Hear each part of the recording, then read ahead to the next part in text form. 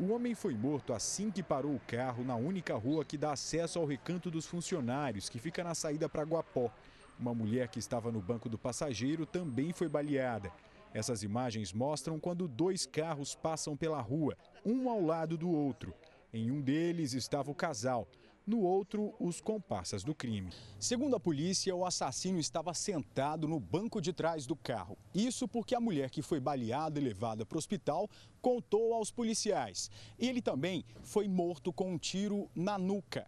O carro acabou dando fuga para ele. Exatamente o carro que aparece no vídeo que a gente já mostrou aqui na reportagem.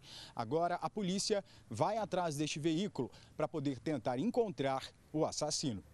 A mulher não tinha nenhum documento, o homem que foi morto também não. O carro em que eles estavam foi roubado no Parque Amazônia mês passado.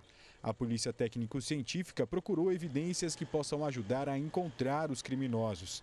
Uma delas pode ser esse pedaço de retrovisor que ficou no chão. Provavelmente os dois carros bateram.